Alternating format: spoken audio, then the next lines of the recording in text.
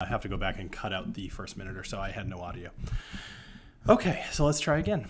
I was doing some filming, and I am totally doing this impromptu, so forgive all of the moving around and doing stuff. I just keep on keeping on. Yeah, the problem is that like minute-long lag that it's got. It's ridiculous. Hey, Christine. Hey, Charles. Hey, Brandon. Gerald. Puff. Gerald, duh. Puffs and Drams. Dylan. Nice. All right, so anyway, I was filming some stuff on the spot whiskeys tonight and figured I would just pop into a live and finish off some of these drams and say hi to you guys. So I've got the green spot, yellow spot, red spot, and wondering what you guys are drinking tonight. Now, something that's interesting here is obviously these are all going to be different. They're aged in different types of barrels for different lengths of time. But I was a little surprised earlier. I managed to mix up all three of these. Now they're all in exactly the same glass, and basically the same amount. Certainly didn't remember how much I had poured. So I was a little bit like scared that I wouldn't be able to tell them apart because like they were straight up mixed up. I was like, crap, which one's which? And so I smelled them to see if I could figure out which one was which. And it was easy. It was very easy, actually. Not just because I filmed the episode a minute ago, but because you can tell the difference in the age of this whiskey just by the smell. So puffs and drams, something I would very much suggest you do, unless you're keeping it closed for a reason, open up that yellow. It's so good. All right, so let's go ahead and just kind of drink this green. I'll start here because it's the bottom of the list here. Now this is a 10-year-old Irish single pot still Irish whiskey, and man, it's funny. Some of these descriptors are such a mouthful. Keeping it all straight, it's like single pot still Irish whiskey thing. Yeah. Anyway, so this is a single pot still Irish whiskey, brought over as new make over to the spot warehouse, you want to call it. It's actually basically just a basement underneath the streets of Dublin, but they age all of this whiskey in ex wine barrels and ex bourbon barrels. So anyway, so the nose on this, you guys are going to hear all about this week. I almost wonder if this is not a great idea doing a stream like this. I'm going to stick mostly to just kind of chatting with you guys, and probably only aim to do this like as a 15-20 minute long stream, just to hang out, get some extra content up there. I felt bad that I didn't put out a video. Yeah, puffs and dram, if you want to open it, now is a good time to do it because I'll be drinking along with you. Anyway, so I'll just talk about this. If people happen to catch the stream and then watch the video as well, then they get twice as much dick. Suntory Toki, huh? Just moved to Boston. So Bill, where is the best place to buy whiskey around here? There are a couple of them, Tyler. Now, when you say you moved to Boston, where, like Boston proper, or are you actually just like outside of Boston? Because that will change my answer. Oh, cheers, guys. Double a green spot, nice. Nose of apple Jolly Ranchers, interesting. I mean, you're definitely right about green apple, for sure. Like this is one of the classic, if you smell this and want to know what green apple smells like in a whiskey, this is a good example. One thing I love about this whiskey is that it's very sweet, and it kind of makes you salivate a bit when you try it, which isn't great if you're trying to talk about it. Subtle dick jokes. Yep. So Bourbon's saying, hey, what's going on? 2 times the dick for the win. So Chris, I'm going to ignore the chat for the most part. Let me know if you're planning on leaving. Otherwise, I'll just let you kind of do the admin thing and show and hide people if necessary. I know Roy got kind of like spam botted last night, so I'm not nervous about that, but I'm conscious of it. Well, so the thing with Blue Spot is it wouldn't be 20 year. It'd probably be 7 year, unless they do something completely different. So the deal with the spots, just because we're on the topic. Ooh, Ardbeg Kelpie. Nice. White H2O kayaker. Cool. I've tried whitewater kayaking. It was a lot of work. It's annoying that the thing doesn't just go straight, like a normal kayak. Excuse me. So what was I getting at? Oh yeah, the spots. So the blue, when they would take these these barrels essentially back from Jameson, which I don't know if I mentioned that. That's where they were getting the new make from, was Jameson. They would take it back to their storage underneath the streets of Dublin, is what they said, but it's basically their basement. And they would mark them with these little paint splotches. That's why they look like that. And the different colors meant different ages that they were expecting to let that whiskey age. So the 7-year is a blue spot, 10-year is a green spot, 12-year is a yellow, and 15-year is red. There are different things that they do before going into the barrels, and I'll just keep that one to myself. I want you guys to watch the video still. But obviously when you have just a ton of barrels, you want to be able to easily identify them, and the colored spots are kind of a cool concept. I actually really like it. There's that part of my brain that wants to have, all of a thing, like the whole collection, that as soon as I got the red spot in the mail from a viewer, I ended up having to go out and buy the green and the yellow because it just had to happen.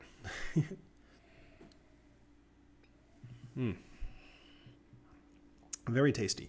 So I have a whole bunch of episodes written right now because I'm doing, for those of you that might not be aware, I'm doing all of March is Irish Whiskey Month. And I've pretty much always done that since not quite when I started the channel, because I actually started in March, but probably from like the second year on, I've always done Irish whiskeys in March because it just makes sense. You got St. Patrick's Day and whatnot. So this year, I'm going out of my way to do a lot more episodes than I typically do. Hey, Michael. What's going on? So I'm going to do 3 episodes this first week of March, and then 2 episodes every other week. So you tried the red spot so good, it gave me a brown spot. Interesting. I have to disagree. The red spot is not my favorite. Where's the blue spot? I told you they don't make it. If they have started making it, I'm very much unaware of it. There is, however, a plan to make it, so that could be cool.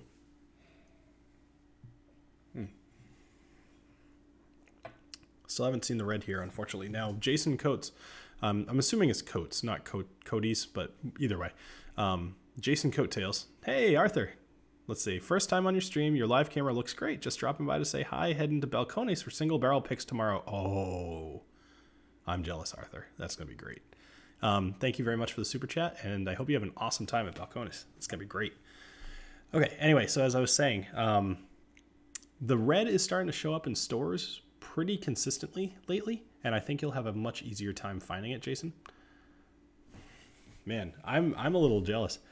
ECBPC 919. Excellent, Kevin. I never tried any of the spots. Yeah, trying to get my hands on the Bruichladdich Classic Laddie based on your older live stream. Can't find it, but I won't give up. That's interesting, Michael, that you can't find it. That seems to be extremely easy to find around here. And I'm in Massachusetts. Massachusetts is like nowhere as far as whiskey distribution goes. Okay, like more than one coat. Excellent. I've seen you for so long, Jason, that it's nice to finally know how to pronounce your last name. Hey, Andrew.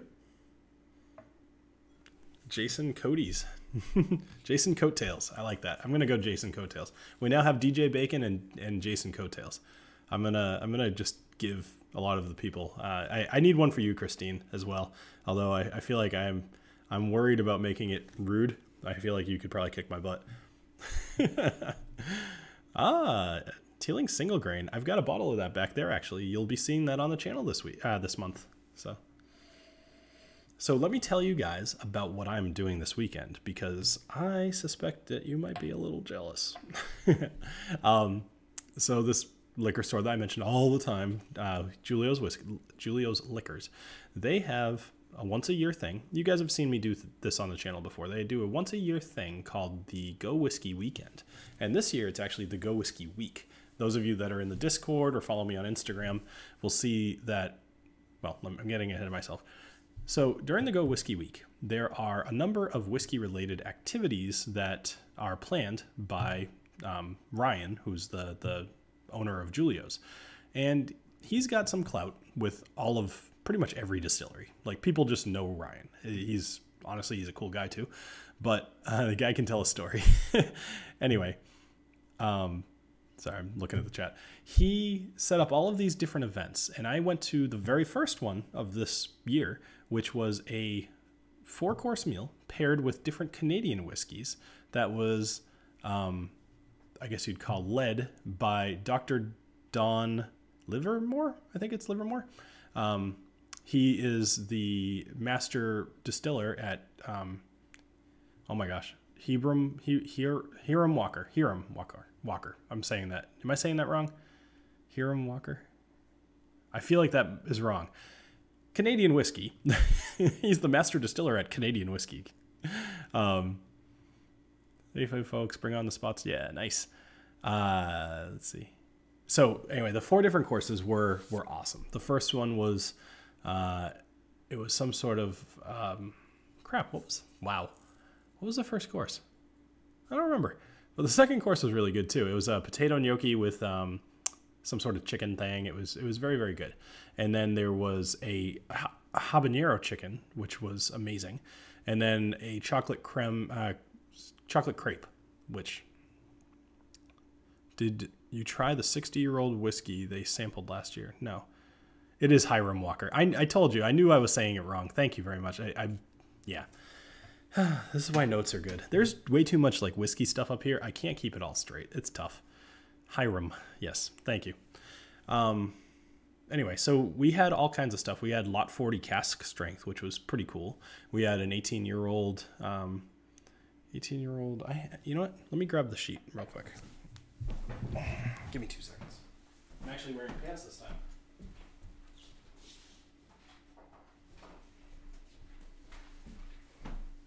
See, this is a lot better than trying to remember.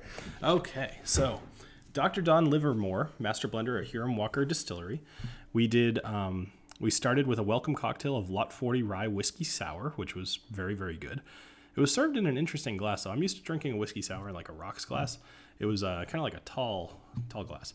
Almost like, not like a champagne flute. But anyway, so then we had J.P. Weiser's 18-year-old, which was pretty tasty. Yes, the first course was a maple whiskey glazed pork belly, which, awesome. Paired with gooderim and warts. Then the second course was duck confit with sweet potato gnocchi, whiskey cream sauce, onion strings, blah, blah, blah, with J.P. Weiser's 15-year-old. The third course was that grilled citrus chicken with a habanero puree with J.P. Weiser's triple barrel rye. And then chocolate crepe with bruleed banana, whiskey whipped cream, and the whiskey that they paired it with was Pike Creek rum cask finish. And then there was a special taste of Lot 40 cask strength. And that was really cool. It was a very cool event. And just doing a tasting like that, if you have anything like that in your area, I mean, this was $65 a seat, and my wife actually came with me, which that was awesome because she doesn't really drink whiskey. So it was very cool to have her there. Going to something like that, if you can make it happen, do it, because it is an event and you're going to be surrounded with people who are nerding out about whiskey just as hard as you are. All right. Anyway, so getting back to what I was talking about, this is a whole week of different stuff, and they have like a blender from Kaio, that Japanese whiskey, came to kind of show you how they blend, and they gave you like these little kits of all different stuff, and they told you how to blend them in what proportions so that you could taste something. They've got a whole bunch of cool stuff. So the thing that they're doing this weekend is, it's called the Grand Dram. And what it is, in this case, is I think it's about 75 to 80 different distilleries, and each one brought a number of expressions for a grand total of about 300 different whiskeys, and you can try them all. You can basically try as many as you want. The thing is, it goes from 1 to 4. So there is a certain time frame on it, and you can only drink as much as you can drink in 3 hours. That, for me, is a lot. You guys have seen me drink quite a bit. But the thing is, it's my biggest networking day of the year. So I tend to meet a lot of people, ambassadors or whatever, new people, and any new whiskeys. So I get to try a lot of cool stuff that you guys end up seeing on the channel. Anyway. So the green spot's almost gone. I should just toss this back. Bill, I just said I moved to the area, and now you mention this. Yeah, Tyler, it's not too late. It's on Sunday. It's March 1st. So go to juliosliquors.com. You'll see all the information that you need there. And Tyler, if you end up coming, by all means, I'll be wearing this shirt. Come find me. Say hi. So the green spot, It's good stuff. Now, it is only 40%, and it does feel a little bit thin. Makes me wish it was a little higher ABV, but most things do. So, oh well. Let's move on along. I'm actually going to save the yellow, because I'll tell you right now it's my favorite, and I'd rather drink it last. Oh, good, I have some water. So let's go ahead and have some red. Now, as I mentioned, I'm going to keep this stream down to probably about a half hour max. I don't want to push it to an hour. I'm actually starting to think that that could be a good time frame for me, because doing Fridays is tough for an hour, because a lot of times I'll wake up on a Saturday morning feeling not so fresh. And if I kept it to a half hour, I bet I could do a little bit better, but we'll see.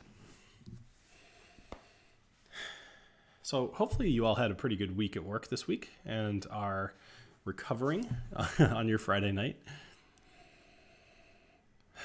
Pronunciations are weird. You can see something 1,000 times and never hear it. Yes, absolutely. Actually, there was a person that I've told this. I read this one place, which is actually kind of ironic. You'll find out why.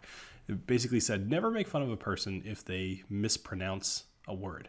And the reason is because there's a good chance if they know that word, they probably read it instead of hearing it. And I always try to keep that in mind when somebody says something weird.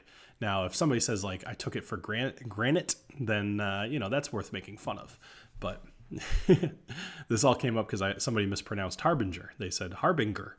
And I was like, oh, did you know it's harbinger? And she was like, oh, I've only ever seen that in print. Anyway, all right, so going to the red. The red is a 15-year-old. It's 46%. And it is comprised of essentially whiskey that has been aged in 3 different types of barrels. The nose on this. Glad your voice is sounding better this week. Yeah, man, I hate getting sick. I get sick a lot. And it's interesting because I'm sure that the whiskey has something to do with it. I'm just generally unhealthy because of how much whiskey I drink. No, I really don't drink nearly as much as you would expect a person in my position to drink, except for on the live streams. And now that I don't do Booker for Super Chats anymore, well, I never said I wouldn't, but now that I have not made that a consistent thing on the streams, that has helped. All right.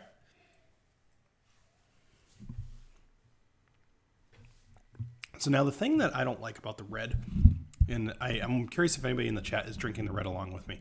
Geez, Christine, it's like you said. Hold on one second.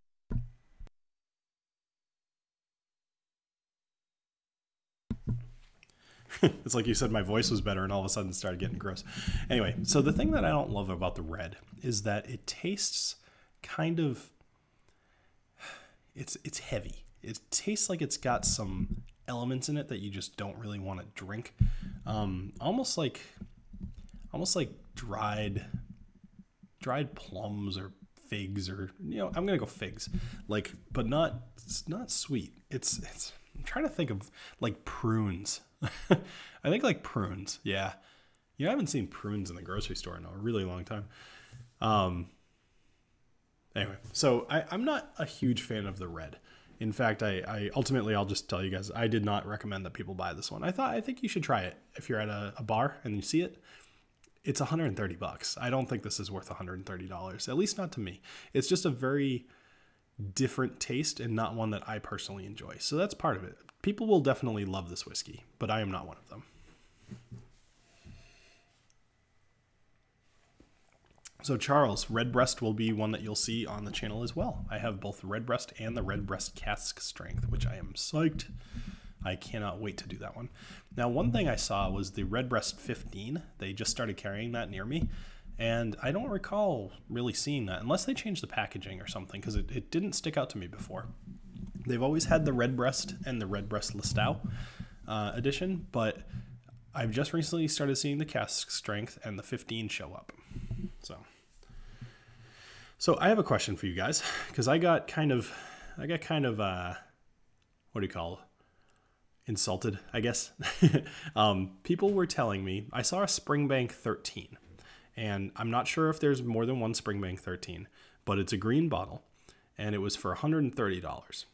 And people were telling me that I should be picking that up, like, immediately. Especially you, Christine. I know that you like Springbank. What do you guys think? Do you know which one I'm talking about? I don't have any more detail than that, but I could certainly figure it out if you want me to. So they did just do a complete packaging rebrand now, but the Redbreast like 12, that still looks pretty similar as far as the box goes. Yeah, the 15 has been around. Okay, that's good to know, Mr. Coattails. Now, one thing I'm actually very excited about with that, the Grand Dram is what they call it, thing this weekend, is that I'm not going to film for the first time in a few years. I always film, and there's no sense in it because I've kind of showed it to you guys before. The videos themselves don't do very well, which is fine. That doesn't really matter, but it's inconvenient to carry a camera around there because it's something that extra to carry instead of just, handing out business cards, making conversation. It's just kind of in the way. Now, one thing that's cool is Mark Gillespie from the Whiskey podcast there. He is probably going to be there. Whiskey Cast. He's probably going to be there. He's usually there, and it'll be fun to go see him. No way, Bill. Whiskey has got me well from a few colds. Yeah, that's fair. I'm the opposite. So we got 45 in the chat. That's pretty cool. I'm looking forward. I kind of took a break, obviously, from doing the live streams, but I think I'm going to try to get back into doing them again. Anyway, so I'm going to finish off this red, and then I'm going to move on to the yellow. I think it's because it was a single cask bottling of Springbank. Dustin was recommending the purchase. Yeah, he wasn't the only one, though. As I was in the store, there were people that I was talking to that were telling me I should absolutely go buy the bottle, like, just without even seeing me look at it. They were like, oh, did you see the 13 over there? And I'm like, okay, maybe this is one worth picking up. But you guys, I've talked about before, like, buying whiskey for the channel is different than buying whiskey for myself. Someday when I'm done with the channel, which won't be anytime soon, I'll probably purchase much different styles of whiskey, or I'll move on to like rum or something completely different, never drink whiskey again. I don't know. Depends on what the situation is that makes me stop the channel.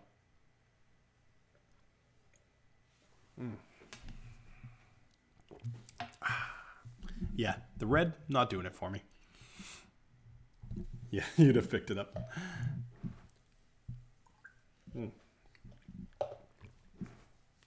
All right. So I am really hoping they come out with the blue spot at some point, because it'd be fun to revisit this whole line. I'm sure that I'll have these bottles for quite a while. Maybe not the yellow.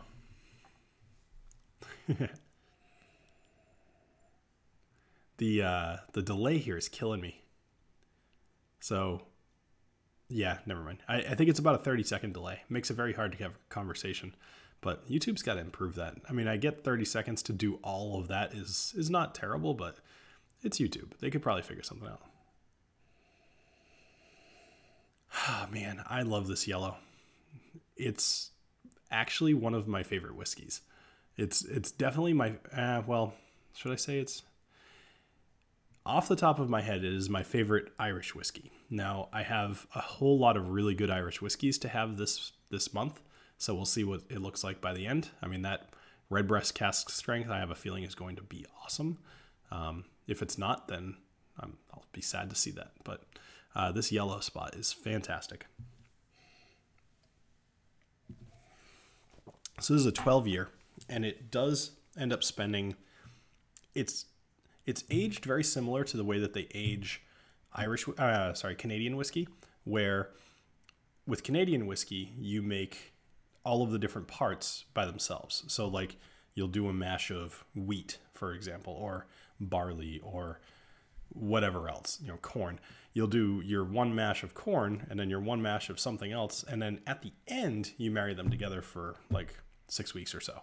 But in this case, they age the same whiskey in 3 different styles of barrel for 12 years. And at the end, they just mush them together and then pour it in the bottles. And it's very interesting. I actually really liked that about the spot whiskeys, is that all 3 of these are made very differently. I like cognac and brandy. I do not have a whole lot of experience with either one. One of my viewers did bought me a brandy, I think. They sent me a gift card to Total Wine and just said, hey, this is what I want you to buy with it.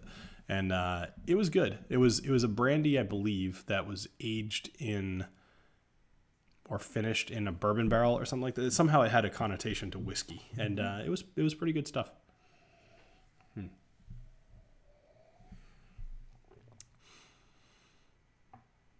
Okay. Well, so Spencer, it's been about a year. Time to jump back in. Ex-bourbon, ex-sherry, and ex-Malaga, wine with the yellow spot. Shh, Donald, don't give it away. That's what the episode's about this week. Yeah. Well, since he already said. So the Malaga wine is a type of Spanish wine, and it's very sweet. It's fruity, so it kind of really lends itself well to the yellow spot. Doesn't really crush any of the light fruity crispness that you get in Irish pot still whiskey. You know, I'm noticing something different as well. In this particular live stream, I'm not exhausted. I'm usually exhausted, and I think that has a lot to do with it. I'm having a lot more fun than I typically, I always have fun on the live streams, especially when I have other guests on, but these single person live streams, sometimes they can drag. I'm having a really good time though. Wave, didn't know you were going live tonight. No, nobody knew I was going live tonight, Craig, because I didn't tell anybody. I had no idea. I was just filming episodes on all 3 of these, and then I had some left over in my Glencairns, and I figured I would do a stream and come say hi to you guys, do this whole thing. So I'm going to finish up this yellow in a couple of minutes here, and then I'll be off. There's no sense in going for an hour. There's no sense in going for whatever. Actually, it's already been almost a half hour. So. DH Sylv. Nope, you made the typo. So your jackass remark doesn't count. So the average price of the yellow spot, probably a little over $100. I paid $107 for this, and that was probably a little bit expensive, but I would guess you could probably get it for I think between $90 and $110, depending on where you go. Well, the red one stops, the green one can go, the yellow one use caution. No, yellow means go faster. That's what yellow means. You've been spotted. I just got home with a bottle of Jameson Caskmates Bose Irish Red Ale Barrel. I think it's a limited edition available in Ontario, Canada. Haven't tried it yet, but maybe by the end of this. Yeah, Chemo Maki. Cool. So here's a question for you guys. I already have all of my Irish whiskeys picked out for this month. What would you guys hope that I would review? Like if you don't worry about if I've reviewed it yet, but like what Irish whiskeys are you personally curious about? Is there anything you've ever looked at and just been like, I don't know if that's okay or not?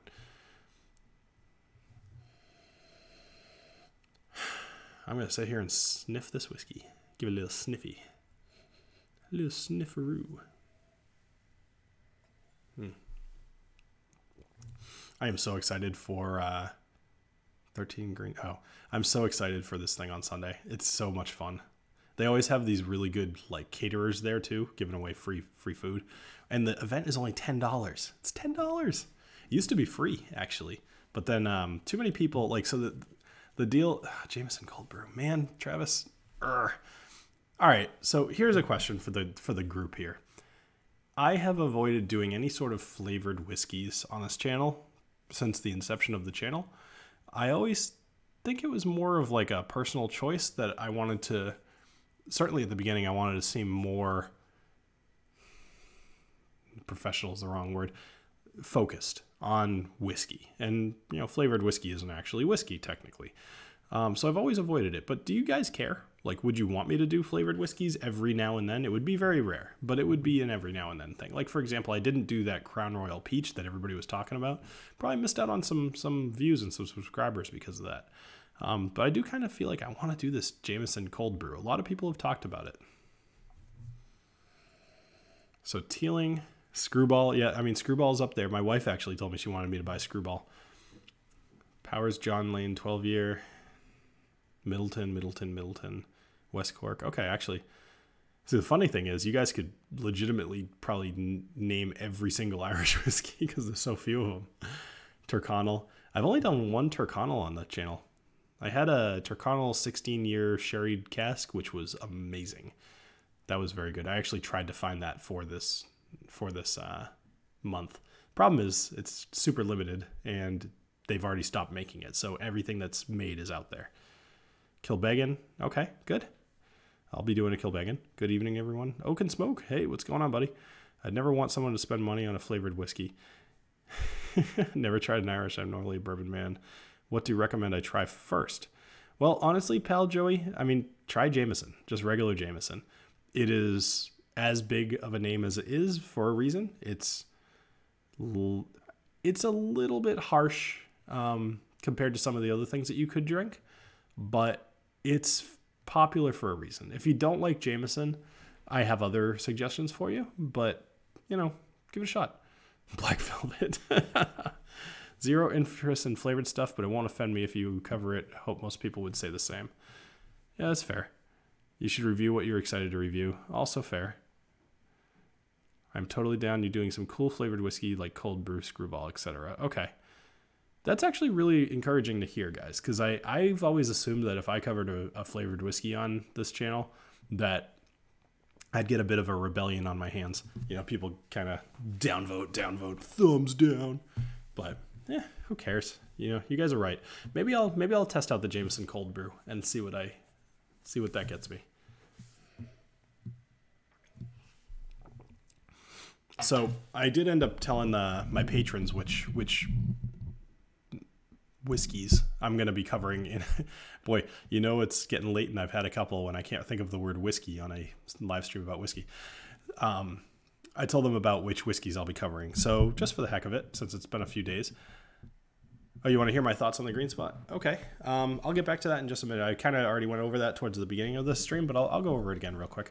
Anyway, so with the stuff I'm going to review this month. So I'm doing the green, yellow, red the first week of March. The second week of March is Kilbeggan single grain, and then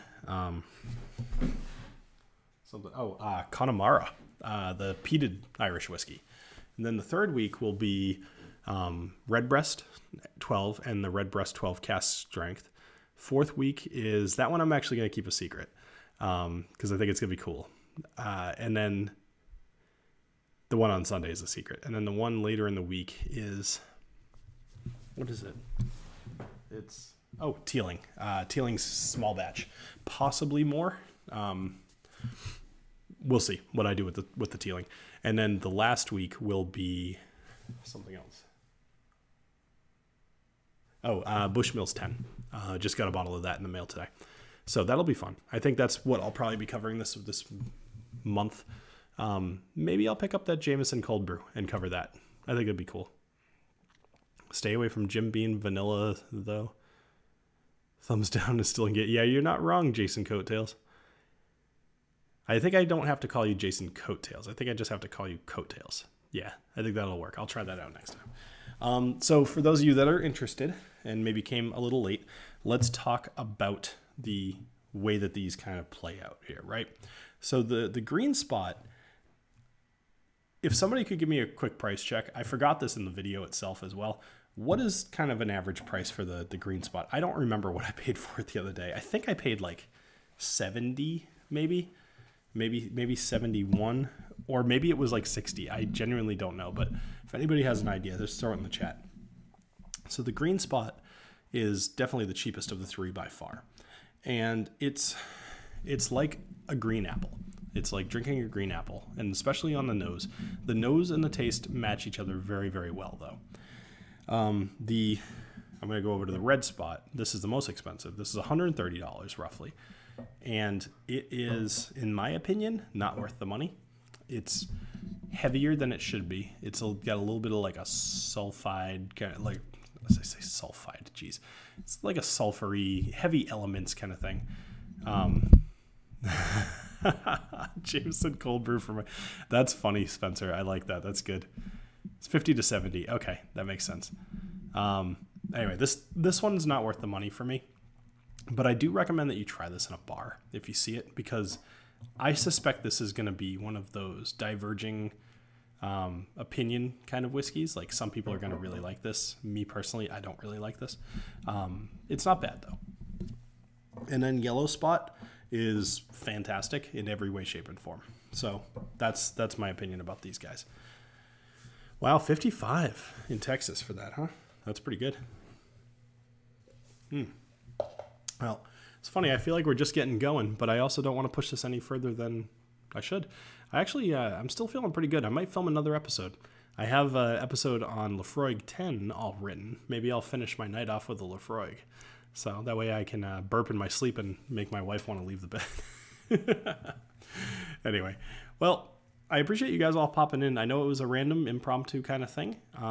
For the next few weeks, I'm going to attempt to do a live stream on Friday nights. I'll try to give you guys a little bit more of a notice, but I also don't necessarily want to be covering exactly what I just filmed either. So I don't know. I'll have to figure something out. Go back to the red after it opens up. So this has actually been Yellow Spot cask strength. No way.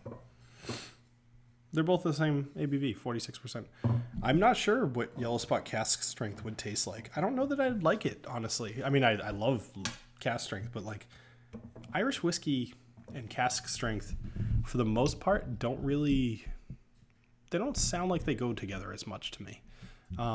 Cask strength tends to be like, and Irish whiskey tends to be like, Anyway, all right. Well, thank you guys all for joining me here tonight. This has been fun, and I'll see you in a lot of videos over the next month. So have a great rest of your night. Cheers. I missed it.